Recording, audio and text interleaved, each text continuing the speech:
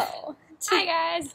Today, instead of wine and crafts, we're doing caffeine and crafts. It's a really beautiful spring day, so we figured we would come outside for our craft project today since it's inspired by spring. So we are going to do watercolor painting on fabric. So I'm going to do a pillowcase. And I'm doing a canvas bag. So what we'll do is we're first going to get our material wet, and then we'll start painting. Step 1, open your box. See you in a bit. So Nicola and I are trying different approaches so we can decide what's best. I'm using liquid watercolor and she's using the watercolor cakes. So the example that we kind of referenced used the cakes, and I thought since it's already, I don't know, I just figured I might as well try this. So we'll see how it goes. Outside of the watercolor cakes, you'll also need a fabric medium, which basically you add to the water, so that way when you paint your watercolor, it'll actually will paint to the fabric. Right, and it sticks. So when she was telling me this, I was thinking, wouldn't it just wash out? And the fabric medium is what keeps it in. So we have 2 cups of water. This one is just going to be for painting. And this one is what we're going to put the fabric medium in so that we can, like, do that. Are we doing the fabric medium first? Or? Yeah, you have to put it in the... How much do you do? We're kind of winging it. The thing said, like, 2 to 1. For the paint, when you pick up your brush, you would add it to paint the medium and then into your color, and then paint on, so that way the medium's a part of the paint. And then at the very end, you're going to paint the whole thing with the medium to keep it kind of, like, locked in. We got this. What could go wrong? Ooh, that looks really pretty already. You've done like one thing. So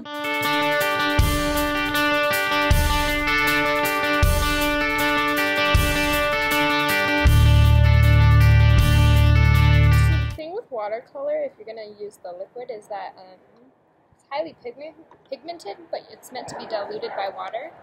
So I'm like not using very much, but I'm going to...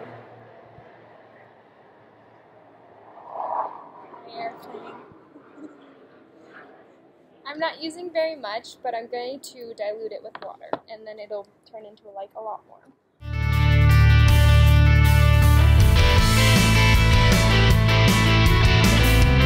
We were originally also figuring out if my watercolor was going to bleed onto the back of my pillow, and it looks like it does a little bit. Which isn't actually a bad thing. If you wanted 2 different patterns, tie-dye-ish. you can, yeah, like, I think it's one of those things where it's like, if you want 2 different kind of patterns, you'd want to put something in between, or wait till sew it. So you cut your squares, do the painting, and then sew them together. But I'm actually okay with it, because for what I'm doing, it's kind of more of a tie-dye, free-flowing color. So we should be okay.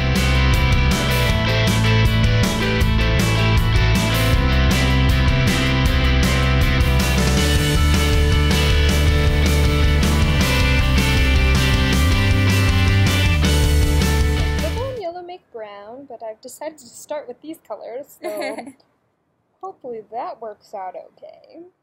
Honestly, Nicole, I don't even know what I'm doing anymore. I'm just kind of going with it. It looks cool. It does look good. I'm actually really, I worked some of the red through. I did some red, and it was like really bold red, and I was kind of like worried about that, but I worked it through, and I'm a lot happier with what's happening with that. Mine's not.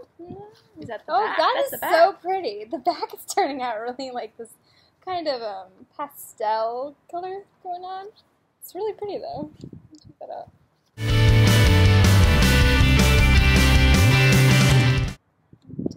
You know what my problem is? I've watched too much Bob Ross recently. Fuck you, Bob Ross. Fuck you. Why? What do you... Do you know who Bob Ross is? Yes, I do. But why is that a problem? Yes, because he's a master, and he's like, oh, happy little clouds, and then all of a sudden it looks like magical. So I tried to Bob Ross it, you know, and it just didn't work. This light peach.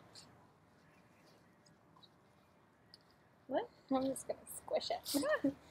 See what happens.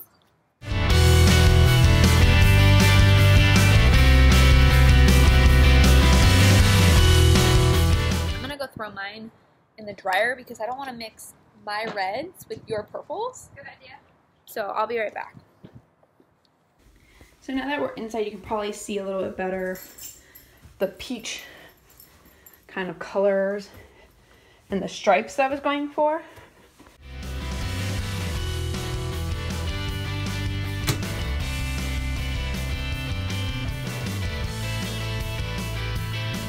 Interesting. This side is a disaster. It's bad. It looks like a 3-year-old did it. But I like this side. I'll just use it like this.